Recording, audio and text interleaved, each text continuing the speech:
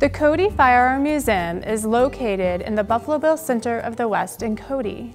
The museum is believed to have the most comprehensive collection of American firearms in the world. As a straight shooter, I think it's fair to say the museum has hit the bullseye in preserving and telling the story of a significant component that aided in the development of the American West.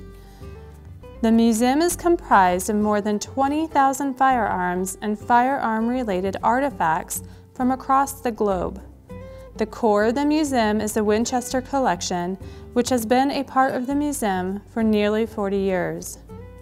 No matter your interest in firearms and their history, one is bound to find something that will spark their interest. The collection includes sporting arms, military weapons, Hollywood firearms, and embellished guns, such as the impressive custom-engraved Winchester Model 64 lever-action rifle presented to President Ronald Reagan. The Cody Firearms Museum has much more to offer, so put them on your itinerary for your next outing.